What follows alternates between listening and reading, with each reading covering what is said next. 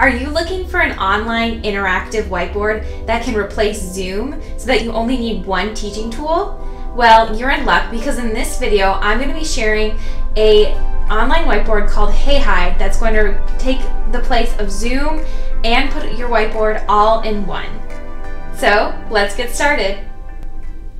Hey there, I'm Sonia Teach. I help teachers to start and grow a profitable online tutoring business. So if that sounds good to you, be sure to subscribe. First of all, I want to shout out HeyHi for sponsoring today's video. So I know you guys have asked me a lot of questions regarding whiteboards in past videos that I have recorded. You've asked me, how can I do a whiteboard session with over 20 students?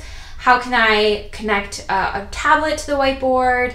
How can I, control my students' editing control so that they're not writing while I'm trying to teach the lesson?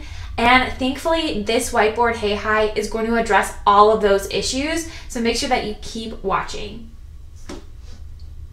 Okay, so the first thing you're going to want to do when you get to HeyHi is you're going to want to create an account. I have already done that. I'm already logged in, so I'm just going to skip that step and you can do that on your own, but I'll have a link in the description for how to access HeyHi. So first of all, once you've created your account, what you're going to do is you're going to create a new meeting. So I'm going to click New Meeting. For the meeting name, I'm just going to say Session with Student A, because this is just an example. It's my personal account. And then you have these different options for the meeting mode. So for most of you, if you're just doing one-on-one tutoring or small group sessions, all you're going to need is the classroom mode, which allows you to have up to 4 students and everyone can see and hear one another. Everyone can interact with each other. If you're planning to have larger sessions, there are other options in order for you to do that.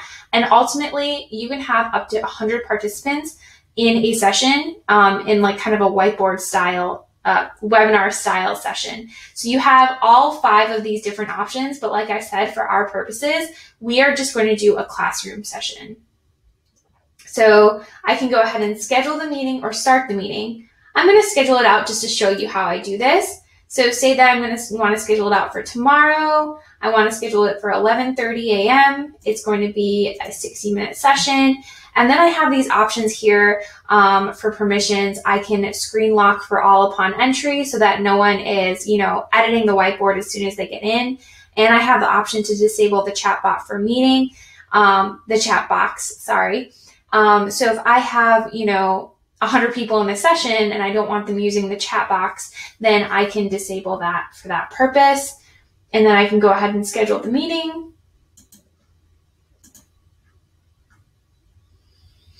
And then once the meeting's been created, you get a meeting ID, and that's going to be at the end of this link to access the meeting room. And you also get an access code that is the password that the students need in order to access the room. So you want to make sure that they have this passcode, this password. And then what you're going to do in order to go to the meeting is not use this link. This is the link you're going to copy and share with your students, but you don't need to use this link to get into the room. You're just going to click Go to Meeting.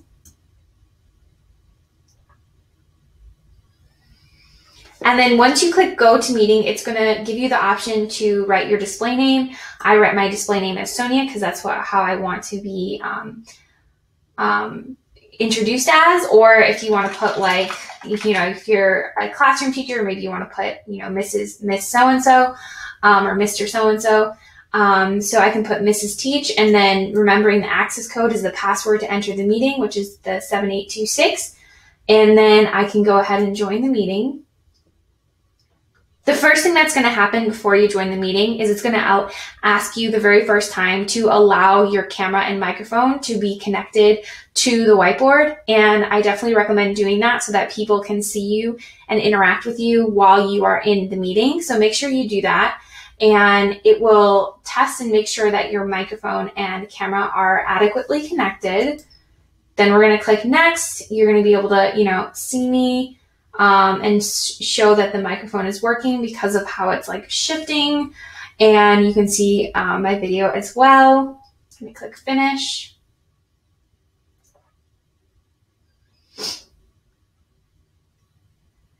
And now we are on the whiteboard. I'm going to go ahead and mute myself because I'm going to be using, I'm not actually in an actual session. So I'm going to mute myself, and I'm also going to go ahead and turn off my camera for the time being because I don't really need to have it.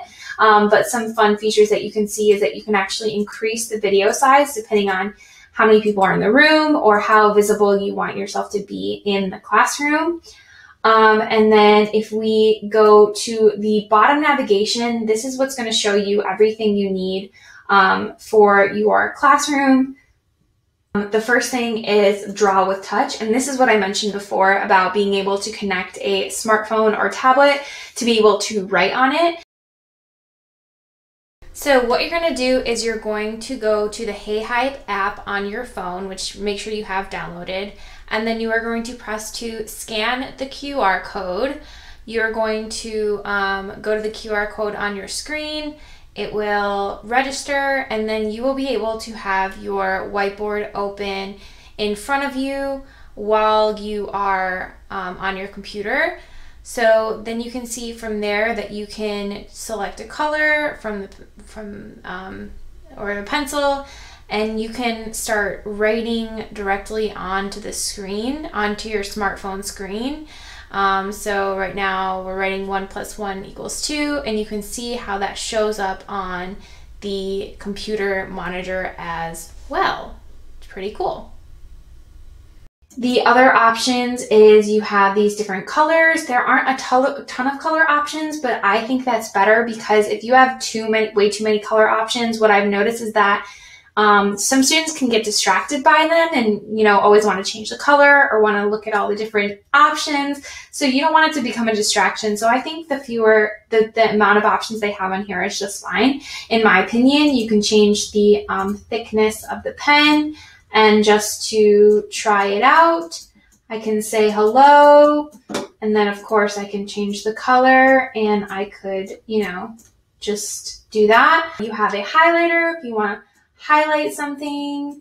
If I want to highlight that hello, I have a laser pointer if I want to direct attention to a part of the screen, and I can press and hold it and it will turn red. I have my eraser if I just want to, erase something on the screen.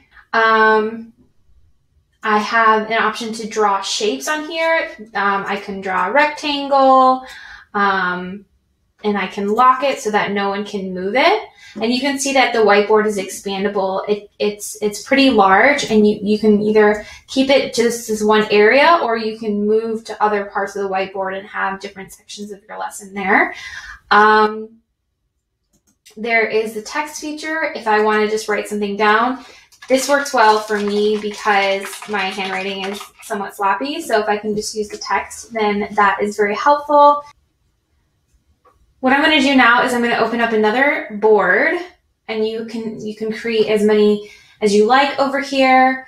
And I'm going to go to insert image / document, and that allows me to upload something from my computer, or I can, take a screenshot of something online and paste it onto here as well.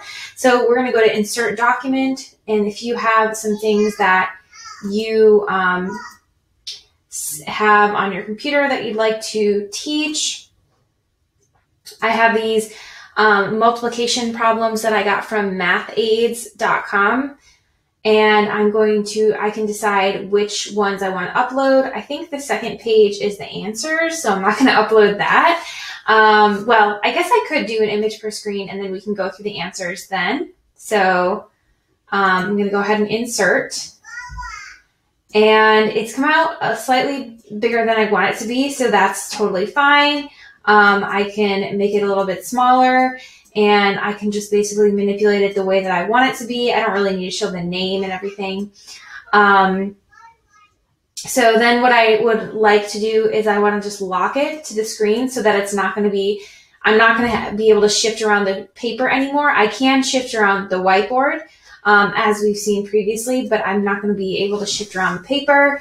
And then if there is another student in the room, they can go ahead and, start answering the questions, and they can annotate directly on here. Or if they're not comfortable with their writing or using, their tablet, they can obviously use the text feature and just type in their answer over there.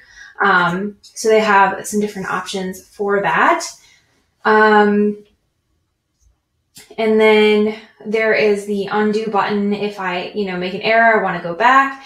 And in addition to the undo button, if you go to the 3 dots up here, this is a really unique feature that I haven't seen from any other whiteboard before, but you have the option to restore screen. And if you're familiar with Google Drive, it's kind of like your revision history. So if you look at restore screen, it's going to bring up all the previous versions of the whiteboard that you've had. And from 5 hours ago to 17 seconds ago, I can restore on board. I'm not going to do that now, but I just wanted to show you that that action is possible for you. You can also, if you'd like, you can clear the board, but that's not reversible. So I would recommend not doing that unless you absolutely are comfortable clearing everything. You can always create a new board over here, so there's not any reason to like completely delete everything. Unless things, get out of hand with your students. And that being said, there are actually ways to control the editing features of the guests in the room. So if you go to your guest settings, I can turn off the guest's ability to edit. I can turn off their ability to speak. I could turn off their webcams. I could turn off their chat ability. So that way I'm restricting what they're doing if I want to teach a lesson first, and then after I've taught the lesson, I can go ahead and turn these features back on so that they could all talk and interact with each other. And I can invite guests here as well. So there's a lot of options there. I know that some of you have in the past, when I've done whiteboard tutorials, you've been concerned about the fact that you can't control the students' editing control. So in this whiteboard, you can turn off their editing control temporarily. You can turn it back on so that you're able to teach your lesson without worrying about students coming on and drawing all over the place or, wreaking havoc.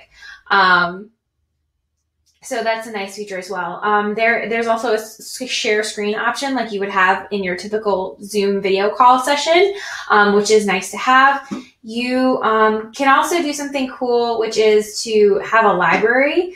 I can have a library of all my multiplication worksheets so that I can refer to it later and upload them to the screen later. So what I'm going to do is I'm going to add one of my files. I'm going to click here, add these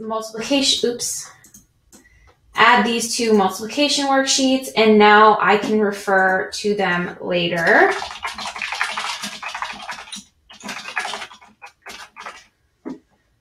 Insert image and insert document, and then I can go over here and upload from that library. I can literally just upload it and have it open right there. So that is a pretty cool feature so that you're able to store worksheets and files that you need to refer to later. And you also have your chat box, any files you want to share with the students in the session, if you want to share that specific lesson that you're doing.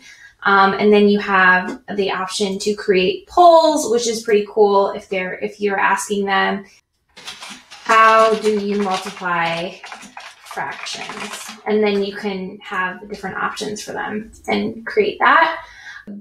Those are some of the features of HeyHi. There's so much more that I'd love to show you, but it would be hard to fit into one single video. And I want you to go ahead and go and create your own free account on HeyHi. Like I said, you can use all of these features on the free plan. The only restriction is that you're limited to a 40-minute session, but that gives you so much freedom and so many options that you don't necessarily get on other whiteboards. So I really encourage you to create a free account, check it out, see what you think, and I'd love for you to tell me in the comments below what your favorite feature of HeyHi was that I touched on during this video. Let me know if you have any questions, and I will see you in the next video. Bye!